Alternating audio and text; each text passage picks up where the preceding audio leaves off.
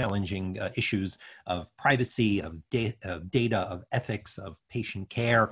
And Lisa and team have been really pulling together some fascinating program and supporting some important thinking. It's been great to be part of that. It's nice to be able to join many of you here today virtually with our friends and colleagues at CMU who are really doing some novel and intriguing work, really advancing the boundaries of what is happening and what is feasible in biometrics. We thought when we thought through a topic for this year, pre the COVID pandemic, we thought that biometrics was starting to become such a significant advance and starting to be used in such a broad range of ways, not only in society, but in the interaction of society and health systems, whether from patient care, tracking items, scanning, the whole range of issues that we'll touch on today. Little did we know that this would only be intensified as COVID kicked in and there became a rush to see which technologies could help track the disease, which could help determine who had the disease, who had symptoms, and the debates about the efficacy of these technologies, whether they were proportional, necessary, legal, lawful, around the world, really occupied many in the privacy and ethics and healthcare debates. So we're really delighted that today we'll both be looking at and having a unique opportunity to see and hear from some of the experts who are advancing the science, but then also grapple with the privacy challenges and hopefully the way both law, policy, and technology are shaping those challenges. So it's really delightful to have as our third partner, not only CMU, but Dr. Laurie Faith Craner, who's been for many of us in the privacy and technology world, a guiding light on exactly those challenges, on the challenges of privacy, the challenges of technologies that can be used to protect privacy, the structures. Laurie, for those of you who don't know, and I know she's well known to all of us on the privacy side, but to those of you who are swept in here from some of the broader disciplines, Laurie is professor of computer science and of engineering and public policy at Carnegie Mellon University, where she is director of the CyLab Usable Privacy and Security Laboratory, or CUPS. She also leads the Privacy Masters in Engineering, the Privacy Engineering Masters, which is becoming one of the most important sort of new degrees because to navigate in this environment, whether it's biometrics or any of the other technologies that really call for both deep technical understanding and deep law, policy, and ethics understanding, you really do need the people that are able to bridge those goals. So before I introduce Laurie, let me just a couple of notes. We are recording this session, so please do take note of that, and it'll be available for replay afterwards. We will initially have a number of presentations from our science and technology colleagues. We'll take some quick questions. So if as some of those presentations go on, you've got questions or thoughts, we'll be keeping an eye on the chat. If you want to throw it out there for us to bring in, we'll do that. And then after we break, after those presentations, we'll switch to more of a law and policy discussion. So without any further ado, Dr. Laurie Faith Craner. Thanks, Jules. It's always delightful to work on these projects with the Future Privacy Forum and with Highmark Health. So really excited to co-host with them. On behalf of the CyLab Security and Privacy Institute, I'd like to welcome everyone. At CyLab, we are doing research related to new biometric technologies, and you'll hear about that. But we also have researchers who are very much focused on privacy and the privacy implications of new technologies. So this really kind of fits into the work that we do. I also especially want to welcome all the students who have joined us today, including the students in our Privacy Engineering Master's program and other students from universities around the country and perhaps even the world who have joined us. So now I have the pleasure of introducing our first speaker, my colleague Mario Savides. Professor Savides is the Bossa Nova Robotics Professor of Artificial Intelligence in the Electrical and Computer Engineering Department at Carnegie Mellon, and is also the founder and director of our Biometrics Center. His research is focused on developing core AI and machine learning algorithms that were successfully applied for robust face detection, face recognition, iris biometrics, and most recently, general object detection and scene understanding. He and his team were the first in the world to develop a long-range iris capture and matching system capable of acquiring irises up to 12 meters away. And I've seen it in action, and it is very cool. He has authored and co-authored over 240 journal and conference publications and has over 40 filed patent applications and 15 issued patents. In the last 2 years, he completely rebuilt from ground up the AI algorithms for Bossa Nova Robotics robots for performing inventory analysis and scaling the autonomous robot deployment of this inventory analysis from 20 stores to 500 retail stores running fully autonomously. Whenever I stop by Professor Savides' lab at CMU, I'm always blown away by the latest demos of biometrics technology. So I'm really looking forward to see what he has for us today. Go ahead. Thank you, Laurie. Thank you. Thank you, everyone, for this opportunity. And let me switch to... So today, everyone, I'm really blessed with the opportunity to showcase some of the amazing work we're doing here at Carnegie Mellon, at CyLab, and the Electrical Computer Engineering Department. And I'm going to talk about facial recognition 2.0. So you've seen biometrics in action in Hollywood, right? You've seen how facial recognition is amazing and works very well. And you've seen, Tom Cruise get identified about a couple of meters away from the gap in the Minority Report. And you may think that this is science fiction, but I'll show you here at my CyLab lab that actually we built a system, you can see right here, and it's capturing my iris 12 meters away and matching in just a couple of seconds. And in fact, we can enroll someone at that distance. And we actually built this about 10 years ago. We've even shown you can match through the side view mirror of a car, the driver using iris.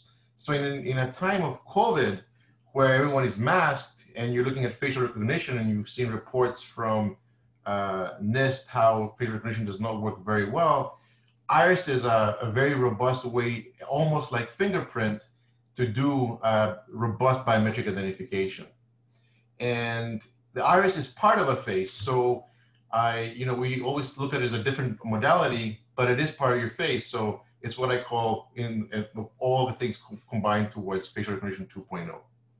So what are the things that we need to do iris recognition? Well, the first thing is you've got to detect the face robustly. So I'm going to later talk about some of the robust research we've done to build algorithms that can find a face even if you're completely masked, which is one of the key problems we face right now in COVID. After you do that, you detect the eye robustly, and then we go in and actually segment out the iris. So the iris is actually the sphincter muscle that contracts or dilates your pupil. So this muscle is a unique signature, a unique biometric identifier, almost as good as your fingerprint. And one of the things that we do to actually extract features is we actually unroll the iris. We map it from Cartesian to polar coordinates. And in this domain, we extract features and we end up with a bit template. So as long as over 70% of bits match in an iris template, we can actually confirm that the person is who it is or match them in a database. Now, some nice facts about iris recognition. Even identical twins have different irises. They may look from a facial identical completely, but the iris is different, just like the fingerprint is. Now, one of the challenges facial recognition faces in general is that we age, the face ages. And so if you enroll someone 20 years ago and you try to match them 20 years later, facial appearance has changed. Well, the iris has not changed. So even as we age, the iris is thought to be constant from the time from a toddler. And Iris really got its reputation when National Geographic photographer captured an image of this girl in Afghanistan. And, you know, after several wars happened, 17 years later, he goes back to the village and he's wondering, well, what happened to this girl with these bright green eyes? Well, he found her. And of course, you know, her facial structure changed. She's gone through a lot of hardship. But through the iris pattern, they were able to actually match her and confirm that she's the same person. This is an image of an iris captured by our system at 9 meters away. And you can see the clarity of the crypt and the furrows at such long range distance. This is a system from a commercial company where you can see the enrollment image is not really great, even from 3 meters away. So you can see we actually are able to get a really precise image we can enroll from at 9 meters away. Here are some other examples. And you can see that we're actually getting as good quality at 9 meters away as some of the systems at 15 centimeters away and 30 centimeters away. So that's been a huge achievement we're able to do here at Carnegie Mellon. Now, some really great societal applications that iris recognition can play is, you know, it can really be used to find unobtrusively missing or abducted children. When a baby or a toddler is abducted, or a child, every second counts, every hour counts. And if someone's not found even within a couple of years, their own parents won't recognize their child just because the face changes so much. Well, iris is one way we can actually identify that that is the child, and you can find, you know, as children are being trafficked across the world and borders. So I see iris as a huge advocate in saving these amazing lives. Now, going back to what we do in terms of technology, you know, here at CyLab, we look at vulnerabilities. And as we look at vulnerabilities, there are many types of vulnerabilities. And one of them is AI vulnerabilities. And how can somebody thwart a facial recognition system? Well, the first way you thwart a system is, can it go undetected? If I can spoof a system such that I can't find a face, then I've completely bypassed the facial recognition pipeline. So we've worked on building really robust facial detectors that is the first sort of attack gate of any facial recognition system. And I'm going to show you some of our work here and results. So even though we trained on an academic data set, we show that on images we've never seen before, we can find faces even though they are masked, occluded, extremely off angle from surveillance, images that we've never seen before. And the numbers you're seeing here are actually the confidence numbers that these are faces. So this is amazing that we're generalizing AI beyond what we see in training, because AI algorithms can actually work really well. Even the most simplest AI algorithms work if you have good training data and your test data is very similar. But they don't work as well when your test data is very different. So here we're showing how we go beyond what we've trained on. Even when you have completely masked individuals, we can find faces. So this is a great way in terms of when you're trying to count how many people are in a store or in a line and you want to do social distancing. Well, if you can find the face and you can make sure, well, am I 6 feet away? Am I further away? Can I find a masked individual? Can I try to recognize someone even if they're wearing a mask in the times of COVID? And that's the first thing we've developed. And we actually built this technology several years ago. So it's actually quite mature now. Even faces that are blurred. And you can see here at the time of SARS, we can find faces that are completely masked, blurred, and even low resolution. Here's an example of looking at crowds and trying to see, well, do we have clusters? Is there a gain? Is there a big gathering that should be dispersed because that could be a next COVID cluster? These are all the kind of things that we can analyze by having this robust facial detection software. And again, what amazes me here is that you have individuals that are not only masked, but also have an eye patch. And here you have people that are masked very far away in the background, and we can still detect them really robustly. And this is the key thing about detection. One of the things is that we really need to minimize false positives. So we have to have a high true accept rate. We want to make sure we find faces even if they're masked. But at the same time, it's not a simple case that we're just changing a threshold and we're finding, and then we're getting all these false positives. No, we've actually built very robust detections that can find the object we're looking for, and even though the images are very low resolution and occluded in the background, even through windshields. And so here's just some more examples: camouflaged individuals.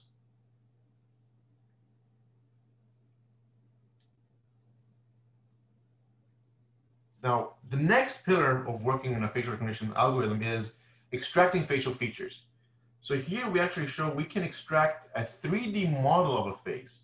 And here we're running our facial algorithm on a video from Hillary Clinton. And the blue lines that you're seeing here, the jawline, is actually occluded. We can't actually see that. But our algorithm is actually extrapolating where that line is. So it's key to be able to actually do all this robustly. And SDM is a method that's been out in commercial industry, and we show that actually we can match robustly even though at extreme off angles. What we're actually doing is fitting a 3D model that's about 67,000 vertices.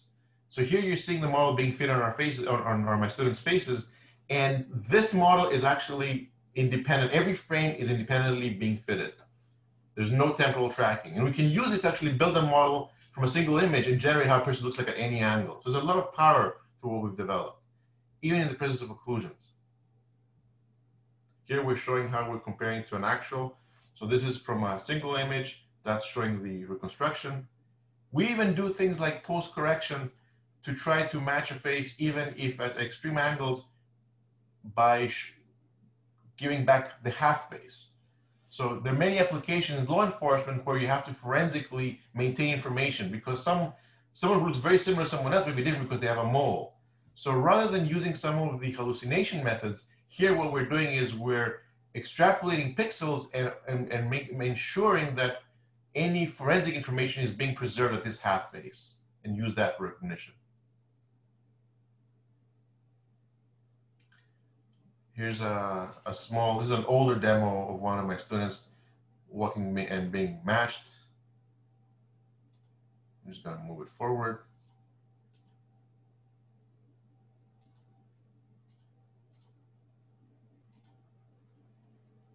So here's gonna get picked up. This is where we just write on a video of the YouTube. Now we have a large enrollment database here, but we don't have anyone from here. So we just wanted to see that we're not matching anyone. There are no false matches in this, but we're seeing how it's detecting. And the detector here is actually an older version, so you can see it's jumping around a bit. But we wanted to see the facial landmarking and the 3D model fitting work. Now, some of the work we've done for law enforcement is enhancing extremely low resolution faces, and some of the work we did is during the Boston Marathon case, we took the low resolution image of Tsarnaev live during the investigation, and this was the best image. And that's still a very low, blurry, off-angle face where there's occlusion. He's holding a cell phone. And we reconstructed this image at 2:42 a.m., April 19th, that Friday morning. We sent that to the authorities. Now at 9:30, when the MIT officer went and was shot by the brother, this image came out. And you can see that we did an amazing reconstruction of Tsarnaev from an image that even my brain cannot imagine what he looks like. So that's the power of AI. We can do things that now the human brain is not able to do. We later showed after the fact that we could have matched them in a database of 1 million faces using a decade-old algorithm.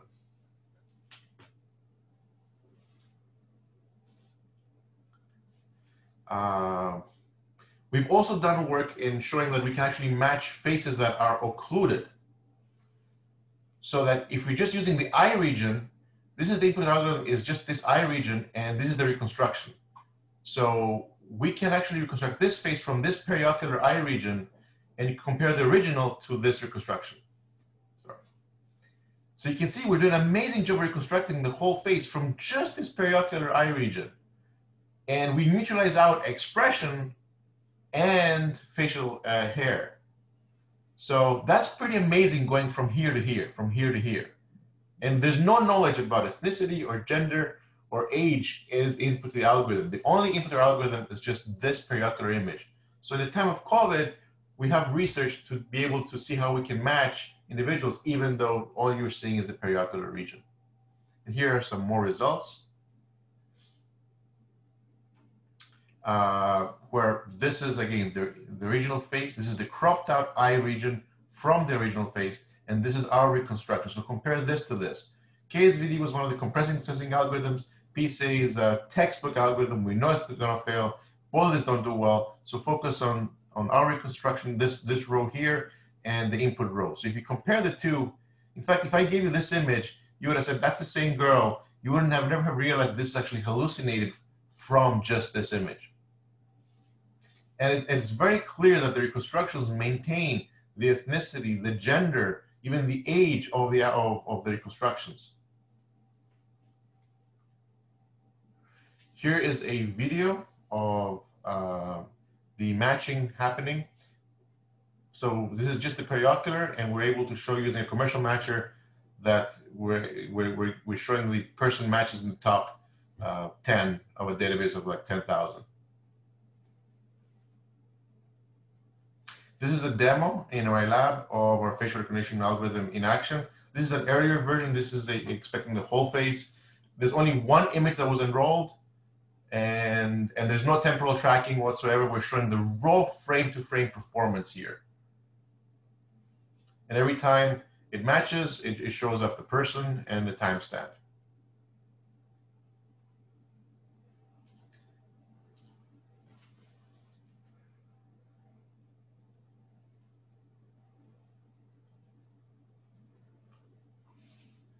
Now, I will show one more application of facial recognition and our facial detection technology. And in the area of privacy, biometrics can actually play a role in protecting privacy. And one of the ways that facial detection can work is we can actually blur out faces to ensure privacy when certain folks do not want to be tracked or in surveillance cameras.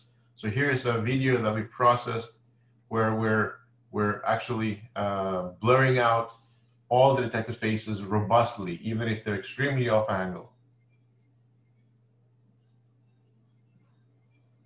So you can see that biometrics can play a role, not only in identification, but also to ensure and protect people's privacy.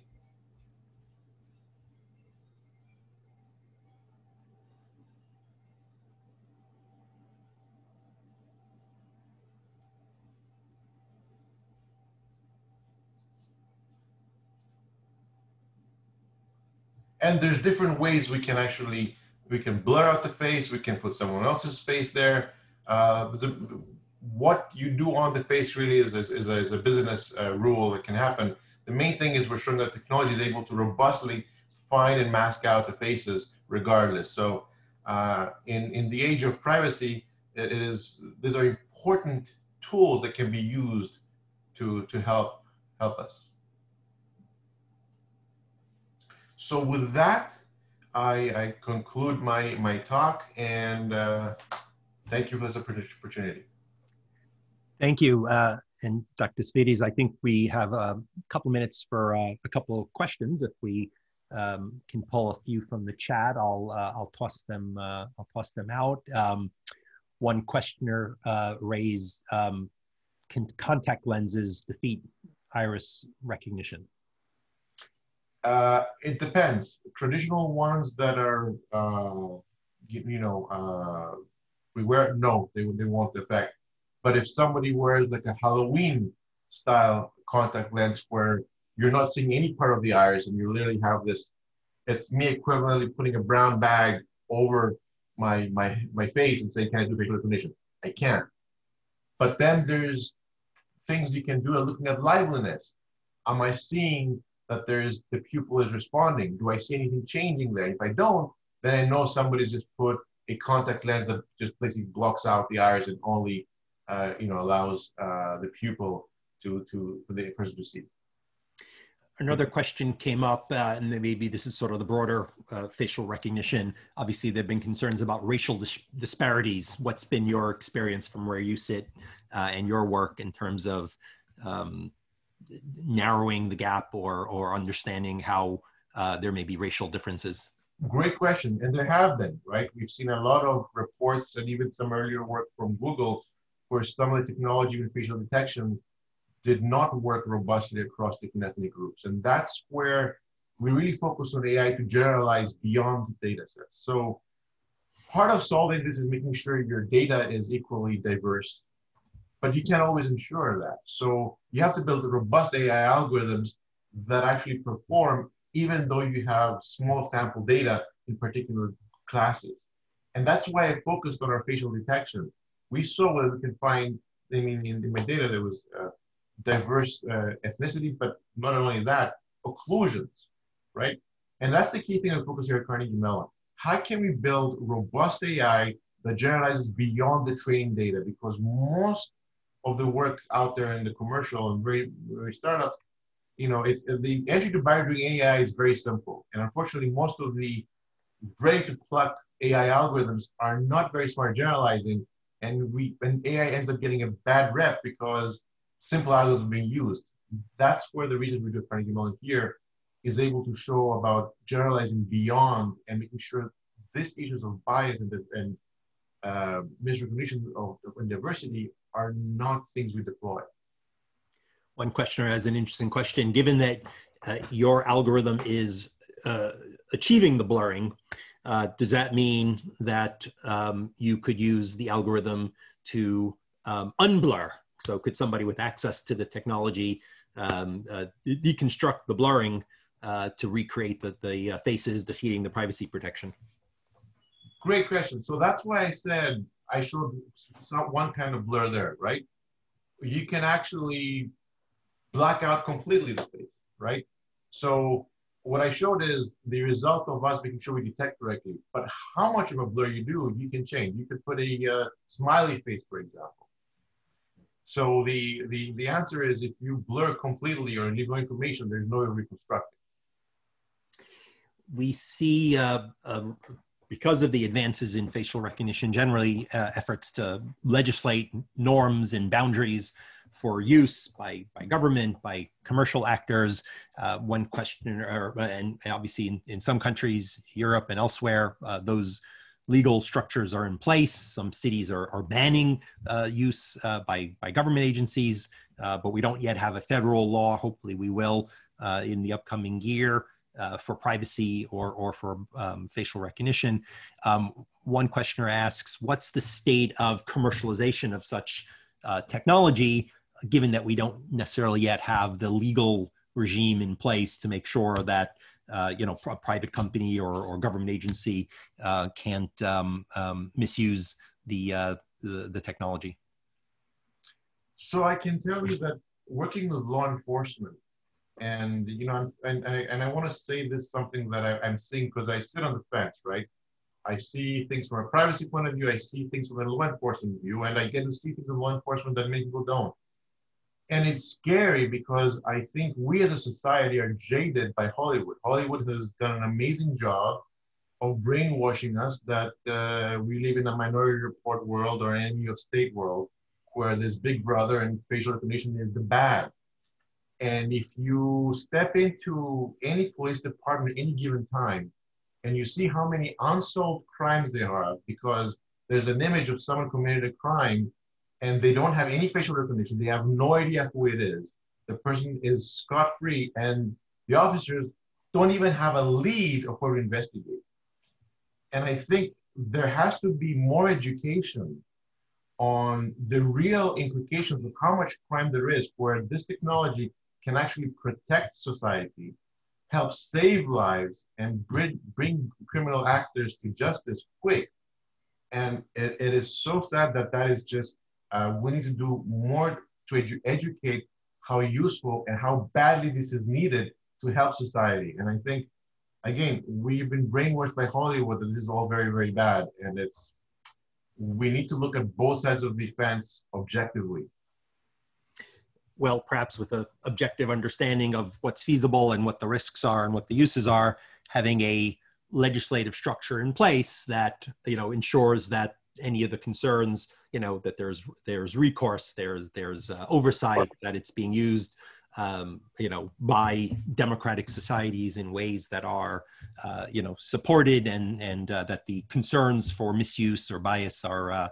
But I suspect this is, to some degree, what we will get into during the panel discussion later. I thank you. It's really fascinating to have a look at really the cutting edge of where the technology is going, and the reason it will be the cause of privacy debates, hopefully in a more sober way than sort of Hollywood driven, and including the folks who understand both the risks and the benefits. We are taking a short break now for 10-15 minutes. So those of you who want a bite can get a bite. We are going to come back at 12:15 sharp, and Lisa will then introduce our next presenter. So thanks, everybody. Get up, stretch a little bit, and we will give a little bit of a shout out at about 12:15 when we come back.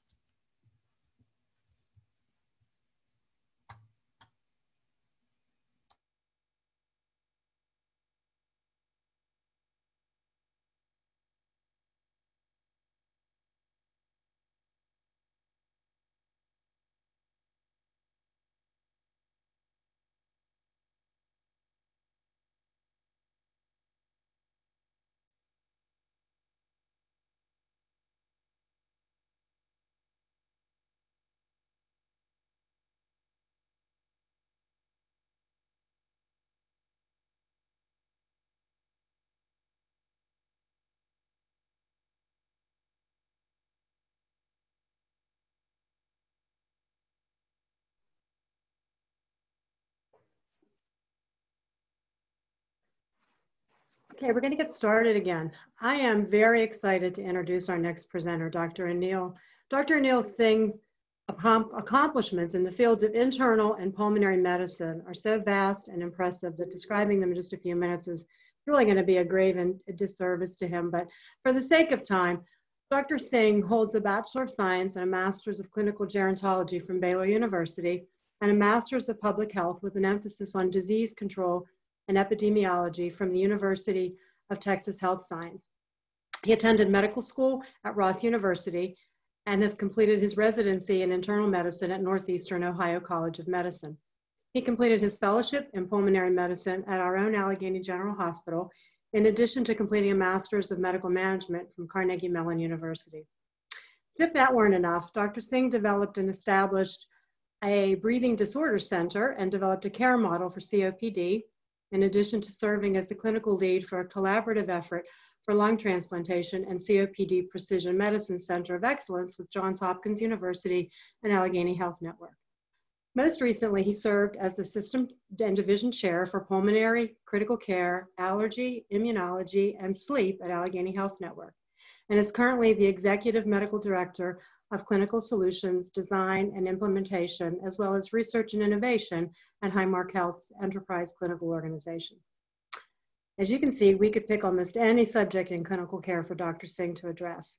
But today he's here to share with you the fascinating work he is doing in studying voice patterns of persons with coronavirus. With that, I give you one of the jewels in the crown of the Allegheny Health Network, my friend, Dr. Anil Singh. Thank you so much, Lisa.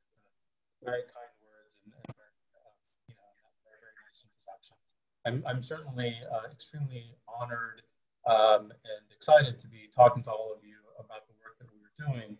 And really what we're doing is really discussing a symptom monitoring tool as well as screening for both acute and chronic respiratory diseases using voice. And so I brought along a partner of mine that I've been working with for over a year and a half, whose name is Satya Vanetti. She's both a researcher and an engineer. She's got 18 years of engineering experience and has worked at Carnegie Mellon, where she created a machine emotional intelligence portfolio that was actually utilized by the Department of Defense.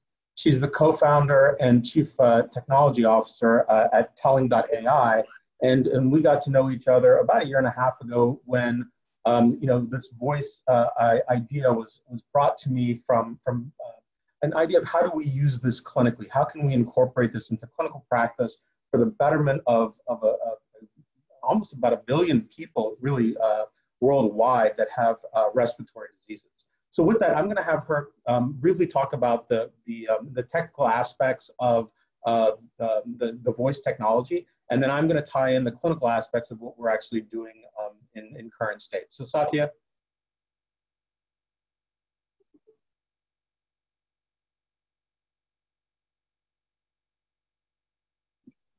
Can everybody hear me? Okay, I'm assuming the people can hear me. Thank you, Dr. Singh, for that introduction. What I'm going to do now is talk about a little bit about what we do and how we do it. So what we do at Telling.ai is voice-based symptom monitoring and screening for chronic and acute respiratory diseases. Our solution can be deployed on mobile phones in real time, and it works in the wild. So with our solution, we can provide affordable, non-invasive, and fast respiratory care and monitoring for more than 1 billion people around the world who suffer from respiratory diseases. So let's talk a little bit about exactly what we do. So we have an app that can be deployed on your mobile phone. And we have a bunch of voice and breath prompts that we collect from people. It takes about 2 minutes depending on the application. And one of the first things we do is calibration, because our app is going to be in the wild. We're going to be dealing with all kinds of noise profiles. So we have a calibration, which is about a 5-second recording, where we ask the user to stay quiet, and all we do is record their noise profile. And we use this in later prompts to actually subtract out the noise. And this is important because I'll show you later how we can't use regular denoising techniques and why it doesn't work for us. The second thing we do is we ask people to say a sustained syllable, like, like when you go to your doctor's office. This is used to record maximum phonation time, and it's shown to be strongly related to lung capacity. Next thing we do is we ask people to give a breathing prompt, take a deep breath, just like if you go to your doctor's office and they put, they actually ask you to breathe in and out while they put a stethoscope on your chest. We listen to this because we can detect adventitious sounds. Adventitious sounds are abnormal sounds that occur on the airways, and they can actually tell you, or they're very indicative of underlying lung disease. We can also use a forceful exhale, which is actually used to simulate a spirometric procedure to get FEV1, which is forced expiratory volume in 1 second. We also ask people to read a passage, and we use this to examine things like dyspnea when you're speaking, phonation, prosody, and things like that.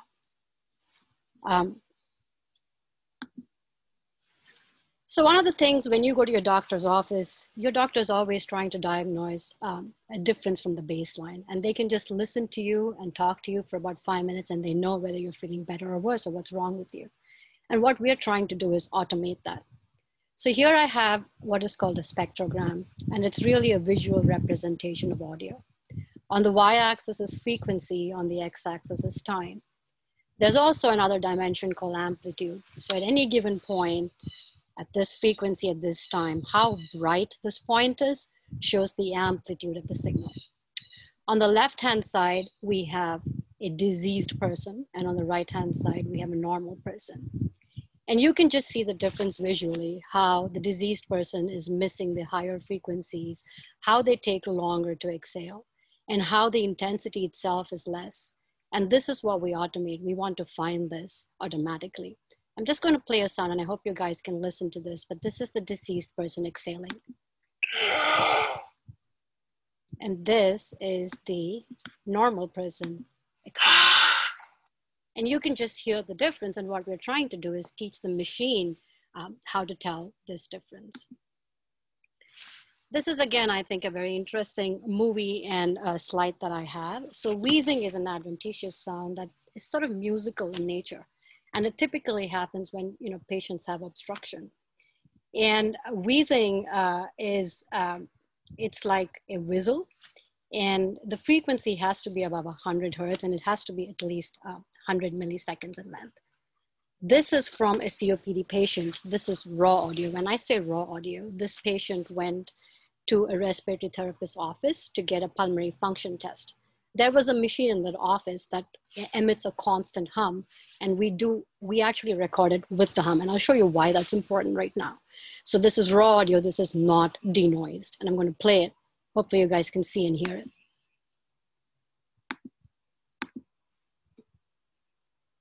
Sorry, I'm going to go one step ahead.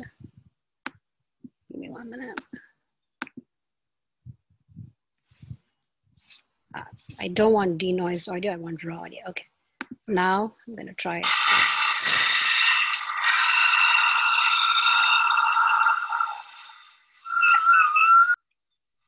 I'm going to play it one more time. Pay attention to the whistling noise at the end.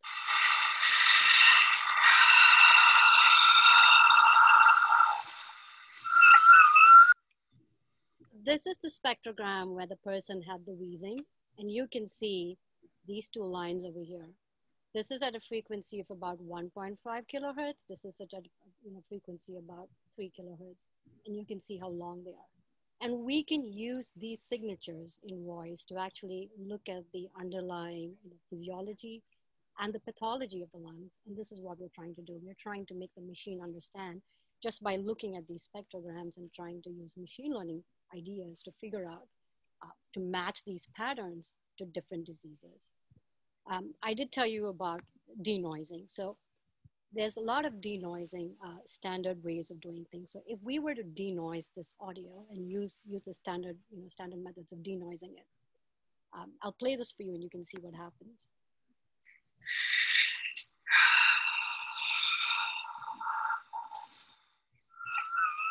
So it sounds much cleaner, but the whistling noise itself has been suppressed and tamped down. That's because all the standard denoising techniques out there are meant or are optimized to deal with speech. So what they do is any sound like wheezing, etc., they actually suppress it. And that doesn't work for us because those are the sounds we need to look and figure out what's happening. So our proprietary techniques are able to use this, the first, like calibration prompt I talked about, and subtract those from these other prompts. So that's how we do our denoising. We don't use all the standard techniques. We actually subtract out every person's unique noise profile. So these are some of the things we do, and it's fascinating. And we've been doing a lot of very good work with Allegheny Health Network, which I think Dr. Singh will talk about now. Great. Thank you very much, Satya. So, again, I think one of the things that is very important is we take that technology and the question is how then do we apply it to real world? And so one of the things we started to do about a year ago, a little over a year ago, is one of the things we do in assessing patients that come to see me, for example, with lung problems, is we do something called a pulmonary function test. And really, this is really looking under the hood of the patient and really assessing and testing the engine of the lungs. So it gives us very discrete and very granular data to tell me how well a person's lung function is doing, maybe unbeknownst to the patient because the patient is going about their everyday business, if you will. And so we use that as a very important marker to determine the different types of lung disease a patient may have, such as asthma or chronic obstructive pulmonary disease or pulmonary fibrosis for that matter. And so what we did with telling is that we said, let's see and test, can the voice get down to that granular level of data? Can that tell me whether or not a patient is obstructed, if they are restrictive, which basically means very stiff lungs, and can they get down to that level of detail that I need to know to say, well, what is what Satya had mentioned before, which is their FEV1, which is the amount of air that a patient can exhale in 1 second. And that really, if you think about it, when somebody takes a breath in as large as they can, they exhale out as hard and as fast as they can. The most amount of air comes out in that very first second. And we measure that. And after about 140 or so patients, we actually saw a very strong correlation with an R2 of about 0.8, which is very good and suggests that the voice can, in fact, detect to that level of granular detail a patient's lung function. It was around that time as we were recruiting, and then all of a sudden COVID hit. And unfortunately, what happened is because performing that procedure is aerosol generating, because you're asking a patient to really blow out as hard as they can. It's not safe to do that without that patient being tested for COVID. So we had to shut down, for the most part, a lot of the operations as the rest of the country did. And we were very strategic in how we actually had patients go about that study. So then during the era of, and I would say probably March, we started looking at and seeing what can the voice do in the setting of COVID patients. And so we set up another study at our institution that took patients that were really sent for testing. And our goal was to determine, if you had a patient that had a positive test, what was their longitudinal outcome and what did their voice, do as far as that clinical change. And what I would say is that some patients that test positive for COVID, as I'm sure everybody is aware of in the news, they have different courses. Some patients do fine. Other patients struggle, but they may struggle at home. And then yet others will fall on the other end of that spectrum, which is they'll end up in an emergency room, a hospital, and worst case would be an ICU. So if we could determine with the voice and have that patient, what I call deposit their voice samples from the time that they tested positive all the way through their course, were there subtle changes that we could detect and really map according to their clinical path? And we thought that would be very important. And fortunately, in Western Pennsylvania, where we're at, the number of COVID positive patients were not that high, and we're very thankful for that. And so our numbers are still being generated right now. But again, we're also hitting the winter months, and we anticipate another set or another wave. So we are excited to kind of see where that might take us. And then in addition to that, a lot of the patients that have respiratory disease will exacerbate. And what I mean by that is that their clinical course and their clinical symptoms will get worse. It can get worse for a variety of reasons. One is non-compliance, so they're not taking their prescribed inhalers or medications. Others is they can get infected with viral illness, the flu, a bacterial infection, pneumonia. Other patients air quality could be bad. Think about in California, where all of those fires have taken place, that air quality is so poor that patients with respiratory diseases, when they breathe it in, that can get worse. And so the ability to then detect and predict just through the voice, when a patient gets worse, that becomes very important clinically, because then that can allow us to mitigate their disease process. Because once a patient exacerbates, it's the primary indicator for a recurrent exacerbation, and it really continues into a spiral type of effort where they end up in a hospital and ICU, and their lung function ultimately declines almost permanently. So our job as clinicians dealing in this space is really to prevent them from ever having an exacerbation. So we really believe as a focal point of our ongoing relationship with telling, that the voice is an important tool to help us take care of patients with all sorts of respiratory diseases, all the way from regular, what I call regular asthma, COPD, all the way through COVID and different types of pneumonia. So we're really excited about that. I think that, again, the studies that we've done so far have been very promising. The lung function piece is also very important, because it takes normally about 45 minutes to complete that study.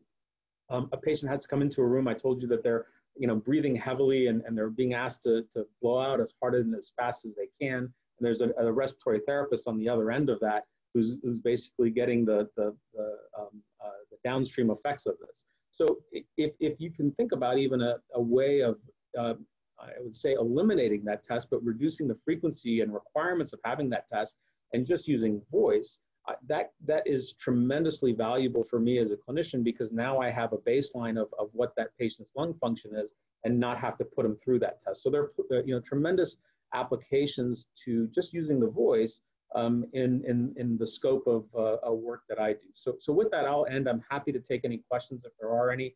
And again, thank you so very much for allowing us to participate in this wonderful conference. Thank you. Super super intriguing. And I'll pull a question from the chat. If you could detect a disease on a phone call, do do you have a duty to inform the person making the call aware of the issue, or is that a consequence of privacy and security? So I guess maybe to generalize the question is, in the models that you've set up, somebody is particularly, participating and obviously is informed, that understands what's going on. I know we've heard, and maybe this is science fiction or maybe something that's still a limited. We certainly heard of technologies being applied when people call into call centers or other areas where there's a big focus on that sort of information. Is there application of this in a broader, or do you always have to calibrate and go through the the protocols for it to be effective? Is there sort of a mass use? I call my doctor, and while I'm making an appointment, I'm there's an observation made that I might want to pursue further testing or the like. Yeah, I mean, I think that's probably one of the more interesting questions that we've absolutely thought of, right? Because the number and frequency of phone calls that are being called into a doctor's office for a number of reasons, for scheduling appointments, to request test results, and that recorded message that may be left or in real time could in fact indicate that a patient could be experiencing some symptoms, especially if it's in a predictive way. So if we as we are doing our studies, we find, and I'm making this up, but if we found that day 3, if there's a signal in the voice, and we know in 3 days that patient will suffer an exacerbation, yes, the answer is we probably do have a duty to inform that patient and figure out what do we do next. And those are the things that we're actually working through, as we're kind of going through those studies. We're still kind of early on some of that. But yes, I think that there is potential for global implications for this, because I think about it in patients that smoke, and what's their lung function, and are they close to having an exacerbation or an attack? And if we were to intervene at a specific period of time before that, we can actually help preserve that patient's lung function. So it's a very fascinating and interesting question that I think data and privacy will have to weigh in on. Yeah, I suppose if I walked into a medical professional's office or a waiting room, and somebody behind the counter, whether they were a medical professional or a receptionist, said, "Hey, that doesn't look good. You better have the doctor look at it." Obviously, somebody's making a sort of, general assessment using some knowledge. And we probably wouldn't say, "That's not your business. Don't do that until somebody's, in the room." On the other hand, what about the front door of the hospital? What about the lobby of your office in a workplace? I guess what ends up being interesting about some of the biometric challenges is the fact that they can be passively detected when I'm not in a clear, medical, legal, ethical relationship. And when is that something that, a hospital organization, like Highmark says, well, we've got people in the building and they've got the flu, and we may know they have the flu, even though they may simply be a visitor, or we can actually, alert you to more significant issues. And when is that simply not, are we straining and expanding, the expectations of healthcare and the like? So we'll take a note perhaps to capture that issue for later discussion as well. I think we've got time for one more question. If anybody in the audience wants to either pop it in chat, or you can even, I think, raise your hand and our folks will see it. And if anybody on the panel, my colleagues, has a question, I think we could throw that in too. Let me know if we see anything. Here we go. Is this a potential pre-test for COVID? I guess we're talking respiratory. That's the obvious big question. Do you have any insights, any differences, COVID positive or non-positive samples at this point? I mean, the way I would answer is we are way too early in that process to detect and to determine any kind of feasibility. Again, what happened with us in Western Pennsylvania is the volume of positive patients were down. And then the other piece to this is it's very difficult to recruit. And as you can imagine, you're coming through a testing center where everybody is in PPE, and these are pretty, you know, had masks and hazmat suits and different things like that. And it's difficult to say, as you're, you know, getting a swab, would you like to participate in the study? So what we've had to do is really give out flyers and allow that voluntary participation. And as you can imagine, somebody who's maybe not feeling well has a packet of things. So we've struggled a little bit on that end, on recruitment, but we believe that, again, as time goes on, as the positivity rates potentially go up, I think that there will be some you know, ongoing interest. And we're collaborating with other institutions across the region to also increase those numbers. So I think I'll have a better insight once we get some more numbers. You know, I don't know for sure whether the voice will tell me, is this COVID or not, because I think it may be difficult to distinguish between potentially other viral infections that may cause respiratory diseases versus other bacterial infections versus anything else. So I'm not sure if it will be that specific, but certainly we'll wait and see. I think the important piece of that is the longitudinal spectrum of how the patient's course will proceed. And it's whether or not you know, why is it that some patients do okay? Why is it some patients get sick but don't need hospitalized? And why is it that some patients are ending up hospitalized? And if you can, in a predictive way, determine which way or which path that patient is heading, the ability to then intervene early could mitigate that progression, especially into the highest acuity settings. Squeeze in one more from one of the FPF team here. The smart home, people are using a general phone here for this. Can Alexa provide this skill at some point, or Google, or any of the smart home speakers? Is this a future, you know, home diagnosis or home remote testing? So that's the holy grail, right? You just say, Alexa, you know, and you ask something and Alexa says, I think you're getting a cold, Jules, you may want to call your doctor. So that's the holy grail for us. But yes, it's definitely something we would love to work towards. Super. Lori, over to you. Thank you, Dr. Singh. Thank you, Dr. Venetti. Thanks. Yes, thank you, Anil and Satya. That was great. We are going to now move on to our third and final technical presentation. My colleague, Dr. Yang Kai, who is the director of the Visual Intelligence Studio and a senior systems scientist at the CyLab Security and Privacy Institute at CMU.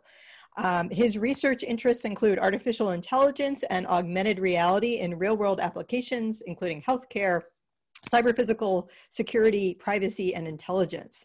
He has authored 2 AI textbooks, and his team recently won the first place award in the NIST Haptic Interface Challenge and has entered the final phase 4 of the NIST Chariot Augmented Reality Interface Challenge this year. So our third speaker. Thank you, Lori.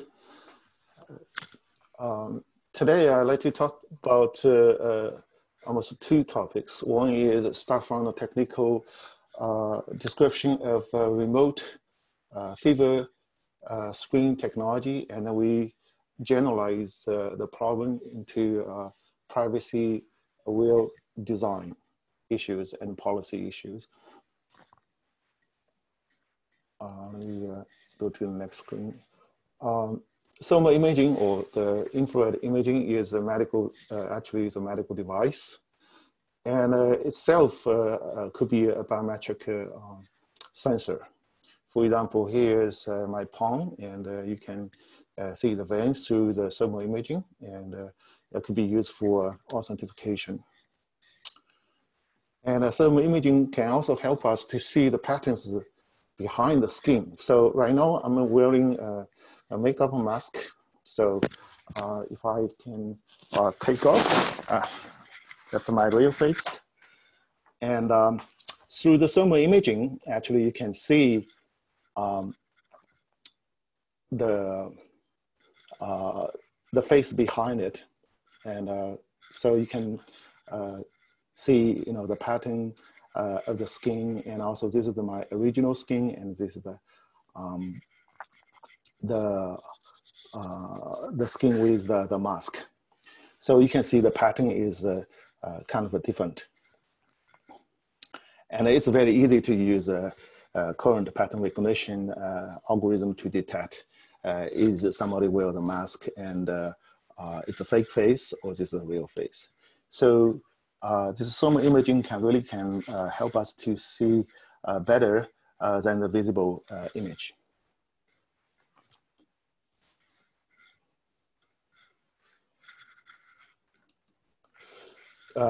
So here I want to zoom in into our current technology for remote temperature sensing.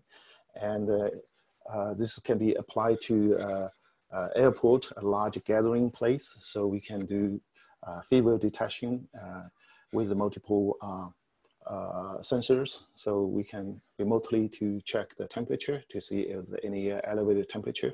That's one of the symptoms of COVID-19. So we developed this system can detect multiple person, and we'll start with the face tracking. And then we measure the distance of the target to the camera, and we do calibration based on distance, and also calibrate with different temperature, ambient temperature. And so eventually we get this fever detection output. This design is we tailored for privacy aware issue. So we don't really store the data or generate the data, generate the face. So we generate a real-time location map, so we can highlight which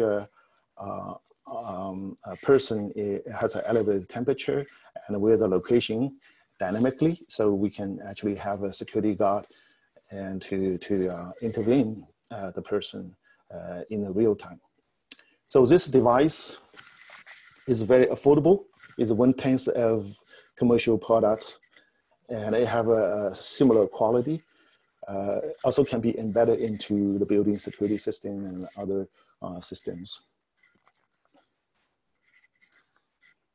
So here is a short documentary demo, and this is my assistant.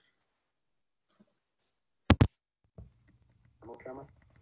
The faces are detected in the RGB frame and the position of the forehead tracked. The corresponding forehead temperature in the thermal frame is then calculated to check if there is a fever. The system is robust to facial obstructions, the likes of glasses and masks. The system can also track multiple people at the same time. The system includes temperature correction to improve its accuracy. Since heat will be lost in the environment as you move away from a thermal camera, our depth camera helps correct for this. We can also measure a reference temperature manually and correct any thermal offset there might be.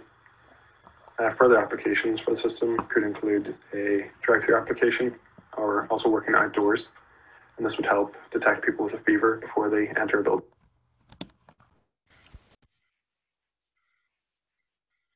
Okay. So we had several requests from industry and also from the government, and to explore this feasibility for affordable this fever screening in the public space.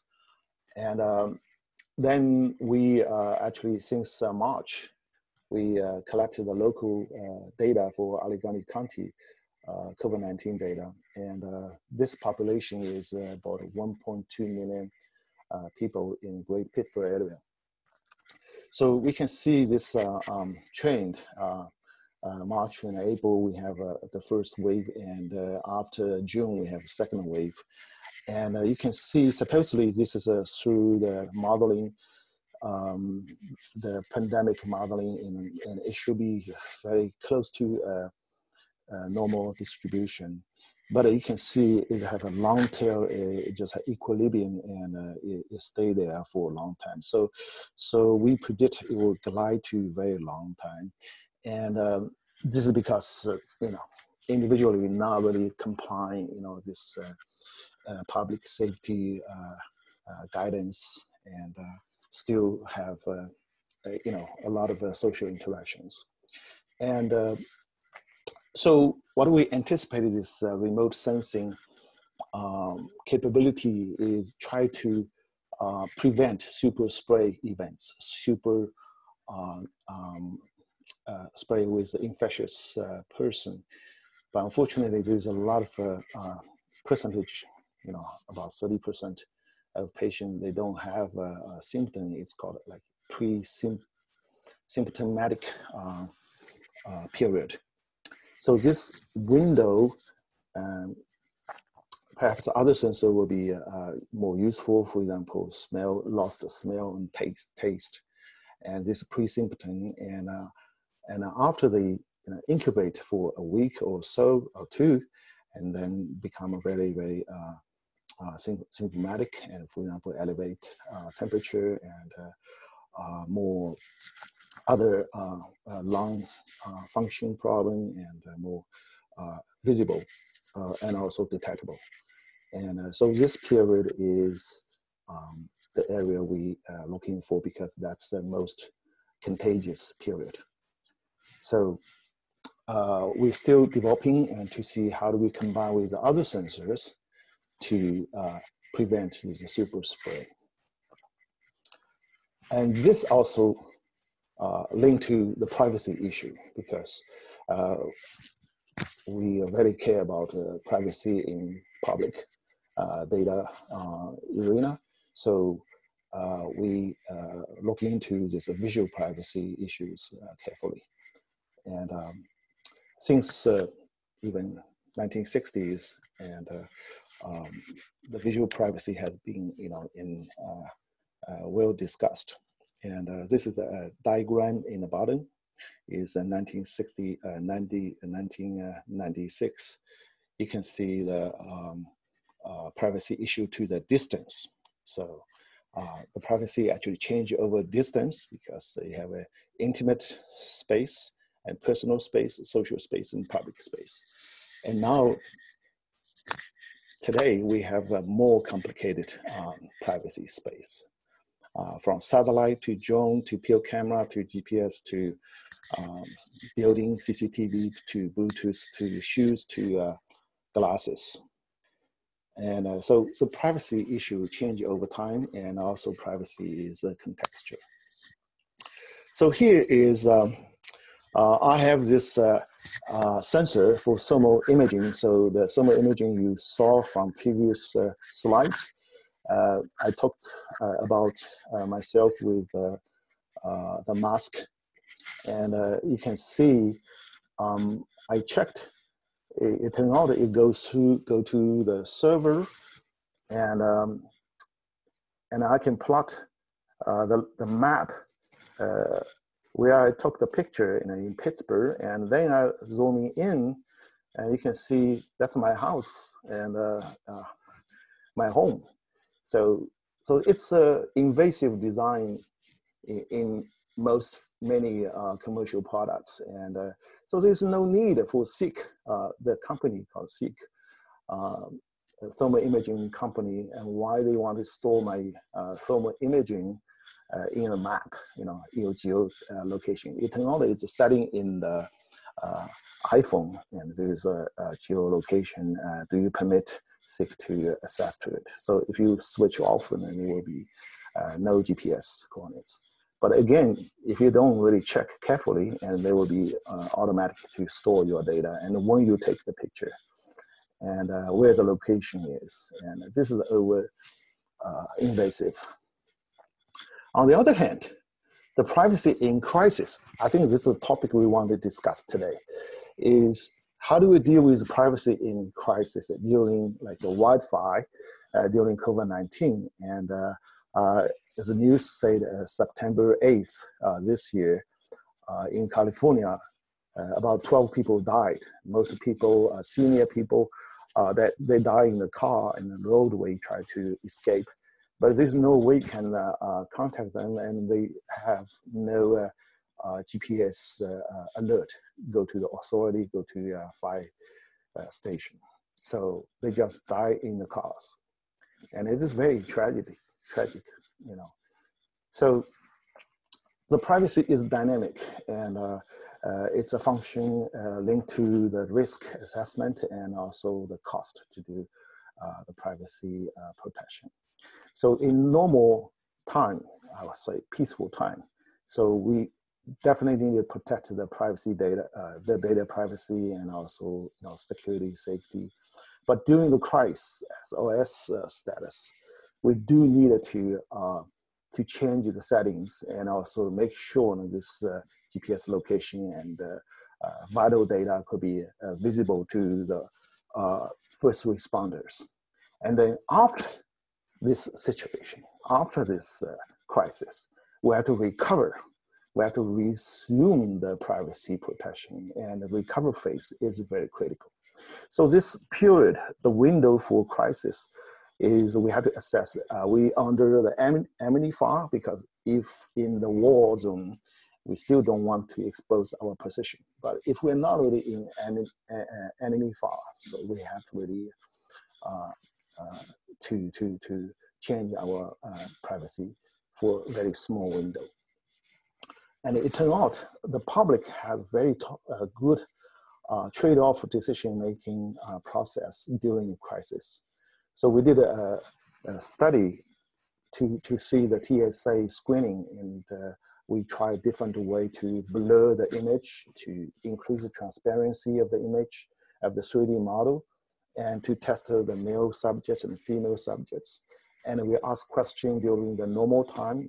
For example, alert color is green, or the alert color is red or yellow. So what do you change the priority of privacy? So it turned out during the crisis, we asked if the security color is red, and it turned out people intend to lower their privacy requirement and intend to do more revealing pictures. It's fine. It turned out the female subjects have more tolerance than the male subjects. It's pretty interesting. You can see the number for female during normal and during crisis. To go to the left side instead of the right side. So it's very interesting discovery during the crisis, how the people respond to the privacy issues. And we actually can design some privacy-aware product. For example, that's the autonomous train. I be a part of a team deployed in Singapore, downtown Singapore. It's light rail transit systems.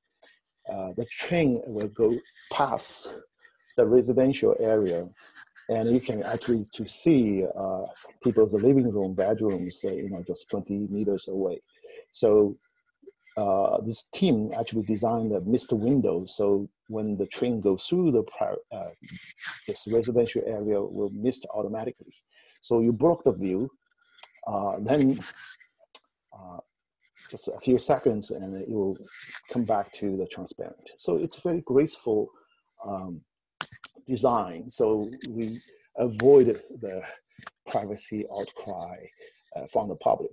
So the local government and the local residents very welcome this feature, and it doesn't cost too much money to implement. And a local transportation management center, for example, this Prince of Persia Transportation Center, and also we visited the District 11 Transportation Center. They have a wide, broad CCTV video wall, but they don't store the data. The reason they don't store data is, first of all, protect privacy, and also reduce their workload. Because if they store data, the government will subpoena the data, and they don't have enough resources to go to the court every day. So that's called a low-risk design. And also, we can fix the data leaky or invasive problem at the source side. Here's a endoscope lab in McCandless, and we want to record the colonoscopy video. And then this video will contain the patient's information, birthday, and also private information. So we can do post-processing to remove that, for example, OCR and other image processing. However, the nurse just stop by and nurse just tell us there's a switch behind this colonoscopy machine, and all you needed to do is just switch off. So if we switch off during the recording, so there's no personal information will be stored. So it's just a switch. Finally, I'd like to talk about this transformation issue. We see the trend. Patients will have more access to their own data. For example, this is the CT data and the MR data of myself. So I request, every time I do the test, I request my data. And most of hospital labs, they allow me to have the data. They just give me a CDs. So actually, I can use open source to see my data and also can discuss with doctors. For example, I ask a doctor, go to this UPMC doctor, to look at my MRI scan. And so he was able to go back to 12 years ago, the scan of my brain, and compare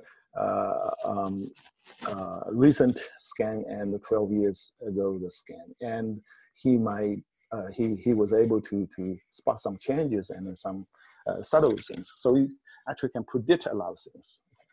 And then I go to the sleep lab. So actually this is myself wired for sleep. It turned in the lab in UPMC sleep lab, I cannot sleep. I only have 1 hour sleep in the lab. So it's not really realistic if you want to do a sleep test experiment in the hospital. It would be more natural if you can do the test at home.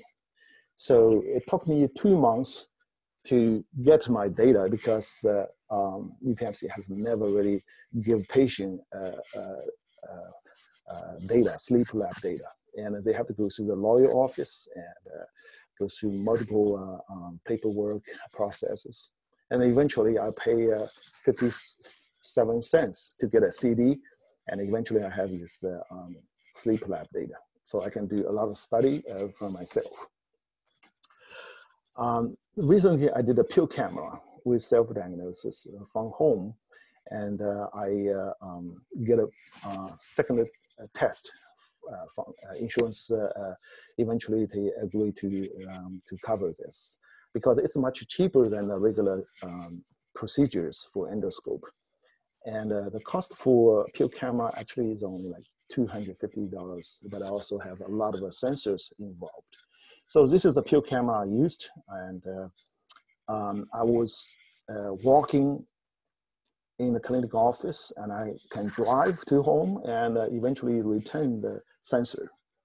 So after I did this for 8 hours, and I can download this video of the pill camera, and I can use the software to view it. So I actually found the symptom 1 week before my GI doctor informed me in the report. So you can do a lot of self-diagnosis at home, and it's very private. And so that's why I request the second pill camera test at my home during this pandemic, because I made a good case.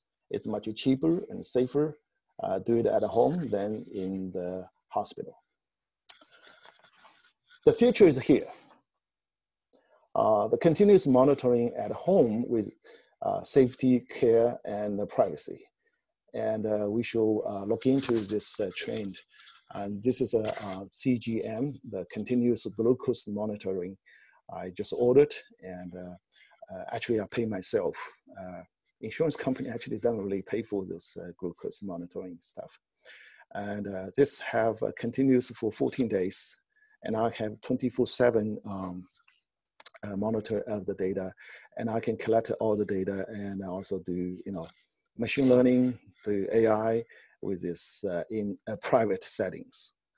And I won't store the data in the cloud, so nobody can access the data except me. And also on the right, the thermal image of the need. And so I can monitor and work with my fitness coach. I can monitor the need problem and to see the circulation issues. and assess the results before and after. So this is a kind of an issue. You move from the data from hospital, from centralized data crowd into private, distributed, home, in mobile, and also embedded systems. And I put a lot of this experiment results into my book. It was published in 2014 and published again for the soft cover in 2019 last year. And I'm going to work on the second edition because the sensor is changing and it becomes very affordable to private citizens. And you can actually do it at home without, go to the clinic. The metaphor of this technology is your pregnant test kit. So for $6, you can go Walmart and buy a pregnant test kit, and without even go to the lab. And it's 99.9% accuracy. And so it become a very known, very popular test kit. And now you can do a lot of other tests for glucose, for blood pressure, for oxygen level. For COVID-19, oxygen level is very critical. The President Trump actually has the oxygen level below 96%. So it's pretty high alert. So you want to continuously monitor this. And I also published a book called Instinctive Computing.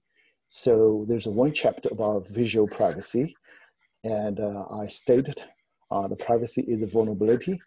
And if you can eliminate those vulnerabilities, then you can solve a lot of headaches in privacy. For example, a lot of healthcare issue, the privacy issue is because the pre-existing conditions, and a lot of insurance companies don't really cover the pre-existing condition. So if we eliminate those pre-existing condition issues, then a lot of privacy issue could be disappear, could just disappearing. Okay, that's all I have. Thank you for thank you, Dr. That's opportunity. Phenomenal and fabulous and quite interesting. Let me squeeze in a quick question before we break. The thermal scanning, there's been debate for those of us who've been focused on the COVID issues around how accurate these are when they're done at a distance.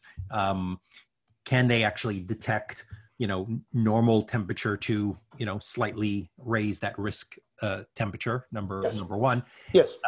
The examples you gave were, at least the models we saw were sort of all lower temperatures. And let me then add to that also, there's a range of reasons why somebody can have an elevated temperature, obviously beyond COVID. Some of the concerns that people have had about relying on this is that, you'd be flagging a wide range of people who might simply have jogged to work, be pregnant, or other. So welcome your thoughts on that. Yes. So we tested with elevated temperature with like hot, tower on the forehead. And then we measure with a thermometer, and the temperature accuracy in the indoor condition is about half Fahrenheit or less. Even a quarter of Fahrenheit to half of Fahrenheit. So this is pretty close to the commercial product, and our price is extremely low. And because we just use what is that? How far distance away? About 14 meters. 14 meters. So this is actually limited by face recognition and face the RGB sensor limitation. But if we can extend this detection algorithms, and actually it could be even longer. And because we did this from individual engineers' home. And so we haven't really tested in a larger scale because our building was restricted to access. And but again, this is just one of the biometric indications, but we can actually do more testing, including other measurements. And yeah, definitely you have a good point about because human temperature is very complex, and even the location eyes and nose and forehead, the different location may have different readings. And do you have a view on the question of the effectiveness of temperature screening for COVID, just given the range of reasons why somebody might have an elevated temperature? The reason that's pretty complicated, because even in our building, we do have some enthusiastic for biking and for juggling, and when they come back and they're sweating, and it definitely is very elevated temperature, and even elevated heart rate, and breathing pattern could be different. So this is more about people exit the airport, exit airplanes, and assume nobody will, cycling or running away from the airport, from the airplane. And it's more like you commute to the office and get into the office. So those kind of measurements, they do have a lot of assumptions. So we have to really carefully to use it. We even didn't really deploy, but we have a request from multiple entities. So we have to, we just prove the concept. We can do it to deploy in a very efficient way. And there are two modes can deploy. One is stationary. We can put on a tripod and people can walk through. And another deploy is on the helmet for first responders. When they go into the patient's home, when they do, and they can do assessment of heart rate, breathing rate, and oxygen level, and also the temperature. Great. Well, thank you so much. We're at time. Really fascinating work. And again, I think we've heard from all the panelists issues that are complicated, hard. You see the value. Certainly, they're going to raise societal and policy issues, and we will take them on. Let's take 10 minutes. We were going to wrap at 1:05. We're about 5 minutes behind. So let's give you, however, a 10-minute break as we anticipated. So at 1:20 sharp, we will convene, and I'll be joined by a number of our colleagues from the law policy side, and we'll get into some of the really interesting challenges and see if we can work with you all to flesh out some of the ideas. So thank you. We'll be back in 1:20 exactly.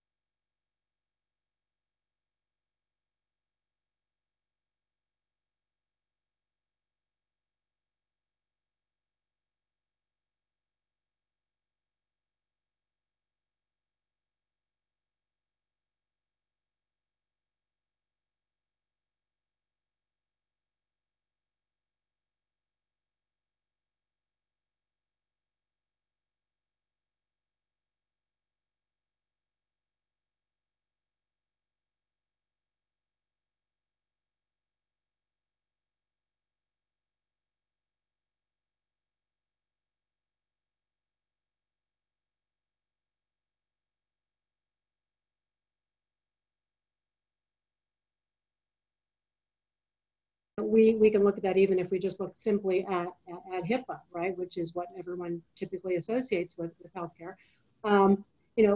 We are evolving from what we looked at, protected health information, to really looking at, in many ways, physical privacy as well, because what we are typically used to dealing with, which is information about the person and their body, has become almost informatized, if you will. In other words, the information is now, the body itself becomes the information, right? So for the last couple of decades, we're accustomed to dealing with data and elements that comprise the protected information. And now we're actually looking at really the core of what it means to be human. Some of these things that we're dealing with are actually the body itself, as I said, becomes a source of information. So that's a challenge for us in the current framework that we've built over the last couple of decades since HIPAA became our guiding light, if you will. Even the time-tested controls that we have in place are really geared to looking at data itself, not the body as a source of information. So that is a challenge. And so when we look at these things, we look at, of course, the law, which is the rule book that we use, our desire, which is the far end of the spectrum, and then that gap in between, which is if the law doesn't address this, how do we decide how we handle this, what we use, how we store it, et cetera. So compliance alone really isn't enough, even if there were regulations. We have to go a little deeper, and that's where I think the ethics comes in, right? And having an ethical framework, a governance framework, understanding how we decide how and when and where, if you will, we use these biometric technologies. And I think it was Dr. Kai's presentation that referenced that trade-off, right? So we look at that as well. We looked at that particularly with COVID.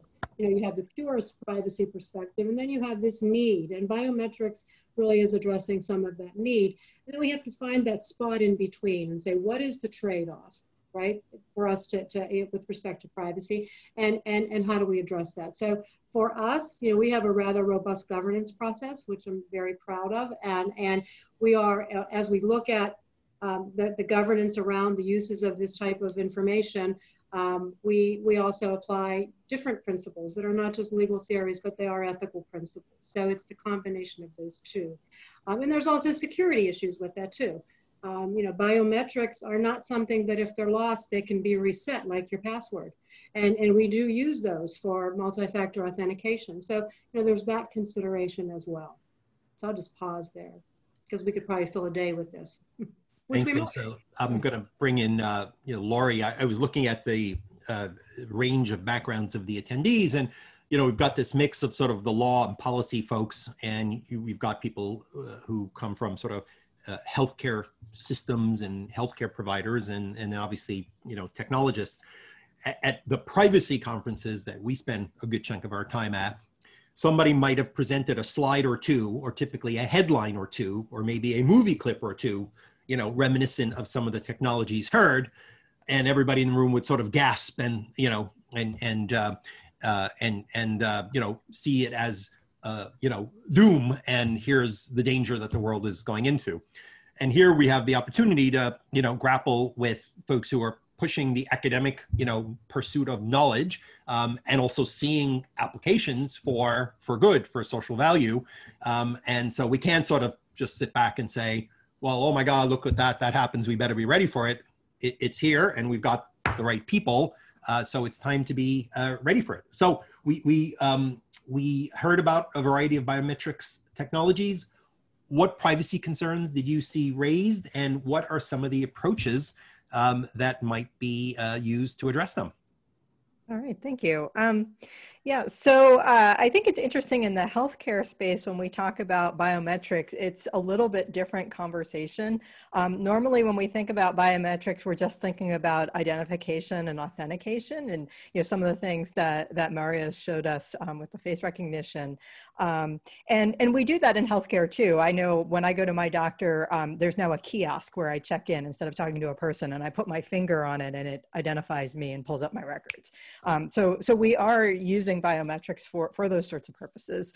But I think some of the really interesting things are to be able to actually get patient data and to use it for diagnosis. And that's very different than the authentication task.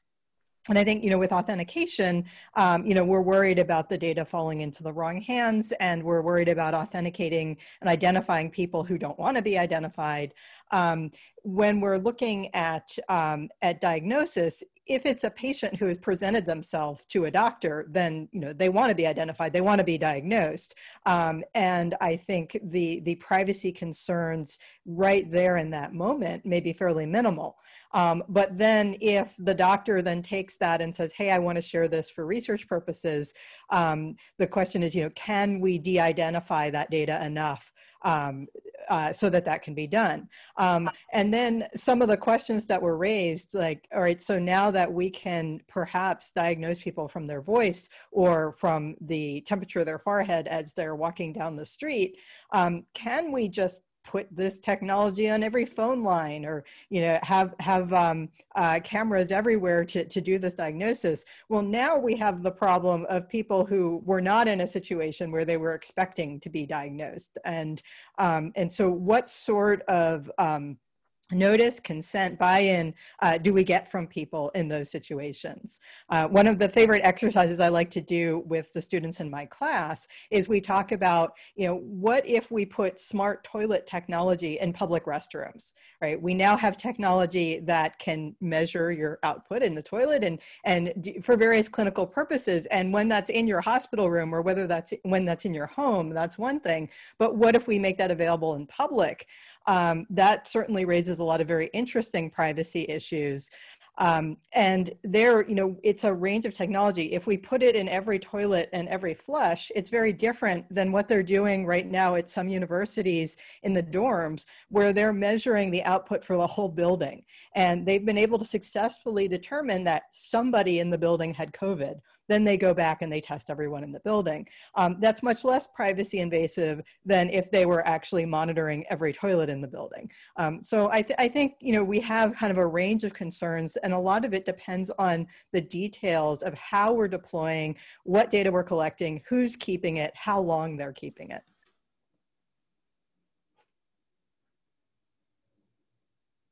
Jules, you're muted. Wouldn't be a webinar if there wasn't at least. It's perhaps a slippery bathroom floor, though, from measuring the output at a building to maybe a nursing home or a senior center, where it might be very efficient to do it by floor or by room or by or so forth. So certainly having the framework in place to help shape these is going to be critical. Let me bring in Rachel. So from a equity, safety, and fairness lens, Rachel, how do you see biometrics as being useful? And then how do you perhaps see them as a risk, especially for populations who might be at special risk of harm because of misuses of the technology?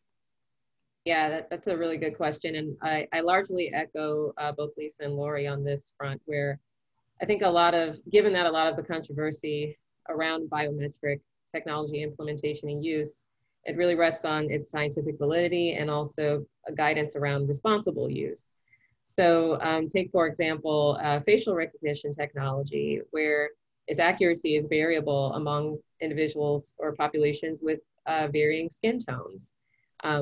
If entities like governmental agencies or law enforcement, or even in healthcare settings, if action is taken based on inaccurate match rates due to skin color, inaccurate rates that might be inherent to facial recognition technologies or other kinds of technologies that rely on skin color as an indicator, harm might be done if that technology is used and relied on without proper scientific evidence to validate the claims to which the technology is making. So I think it's really important to invest in validation studies that can produce more conclusory evidence that is not necessarily of consequence from a broader society or personal standpoint, but could definitely contribute to generalizable knowledge. And I think that gives us the time and space that we need to validate the claims, again, that the technology makes, and make sure that individuals aren't harmed by any conclusions that might be drawn based on data collected from these technologies. And also, it's, as Lisa mentioned, I think it's incredibly important to develop privacy and non-discrimination policies in tandem. These policies should have technical, foundational, and ethical guidance, and also technology use limitations, just to make sure that individuals, especially those who move along the growing patient-consumer spectrum that we see, really to make sure that even in healthcare settings where harm and discrimination is rampant in many cases, make sure that these individuals who use the technology or are subject to it are not harmed, as well as ensuring protection for entities and individuals like physicians and healthcare systems using the technology, protecting them from liability from making decisions based on this technology. So I'll stop there, but again, I largely echo Lisa and Lori on this front, and this is really what comes to my mind when I think about the broader societal and ethical implications, especially for vulnerable populations that are subject to the deployment of these technologies across various settings like healthcare. Thanks. And Kirk, I'll turn to you. Legislators perhaps reading science fiction novels, watching movies, or seeing concerns about, you know, law enforcement deployment of facial recognition and so forth, have already put laws on the books. There's a several billion-dollar judgment, I think it's appealed, I don't recall where it stands right now, against Facebook in Illinois for facial recognition and scanning your social media photos. So, you know, the stakes are high. There are biometrics proposals across the country. As somebody counseling clients of every sort in healthcare, so forth, what prism do you bring to what's happening on the legislative front here? Sure. I think in some ways this is a perfect microcosm of the bigger debate that we're having on privacy just in general, which is, you know, most people, obviously the people in the privacy space know this, others may not. I mean, in the United States, we have regulated on either a sector-specific basis or particular practices. And so we have HIPAA, we have Gramm-Leach-Bliley for financial institutions, we have particular laws dealing with marketing and things like that. Other countries, Europe in particular, they have these one-size-fits-all laws. And one of the real challenges we have today is to figure out for each of these individual technologies, are we going to try to regulate, legislate in connection with a specific category of data with or without a particular sector?